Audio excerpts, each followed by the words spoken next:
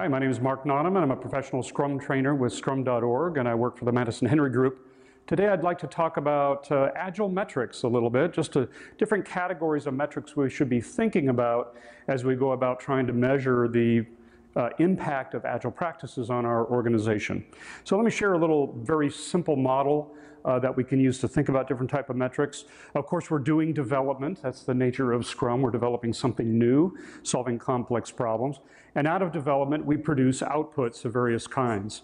And those outputs are leaving development and then have the opportunity to affect users and customers. And we want to call those outcomes.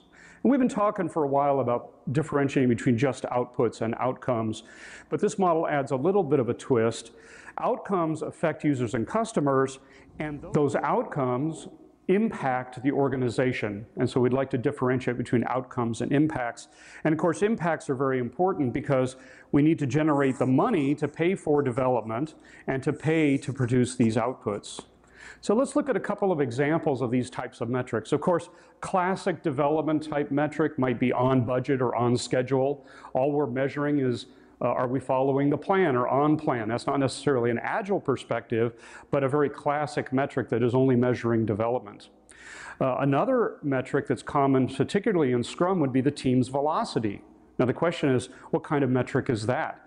Well, if the team's definition of done includes deploying to production, then that's actually a measure of output because the team is actually deploying the software out into the marketplace.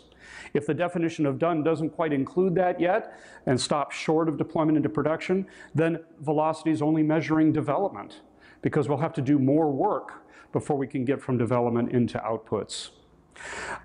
Examples of outcomes could be things that affect users and customers. For example, if we let production defects slip into the production environment, that's an outcome. It's a negative outcome. Nevertheless, it affects users and customers, and it's something that we probably want to be very thoughtful of. A different kind of an outcome, though, could be some new feature or capability that increases customers' willingness to refer our products and services to others, often measured by a metric like Net Promoter Score. And of course, that could be a positive outcome if we have value-added features.